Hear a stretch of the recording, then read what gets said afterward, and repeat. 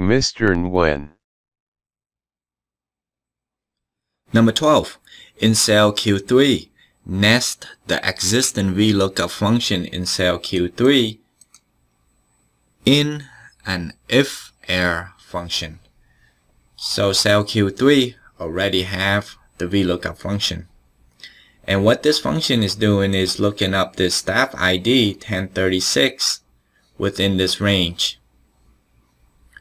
And here's 1036. It's gonna be able to look up this range, find 1036, the staff ID, and return the text Oscar Alberts. That is the staff member. And we see Oscar Alberts in cell Q3.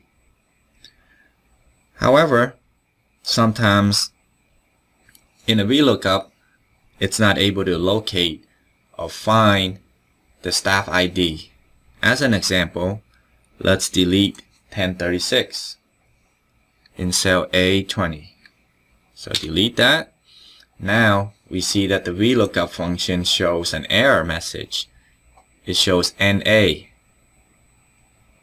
However, we don't want it to show NA.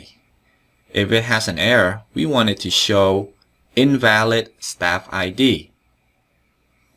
We can do that by using the IFERROR function.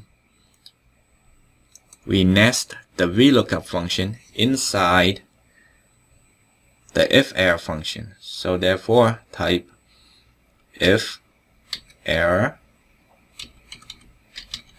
press the tab key. At the end here, type comma, then the text within quotation mark, invalid staff ID. Close parentheses. So this function is saying, do a VLOOKUP, look up Q2 in this range, and find the exact match.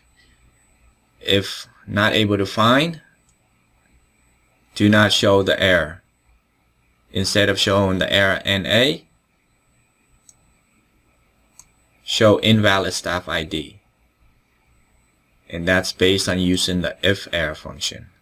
If there's an error, then show invalid staff ID. Press enter.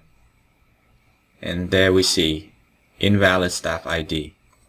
Remember to go back to cell A20 and key back in the staff ID 1036. We had deleted it before just to test the IFERROR function.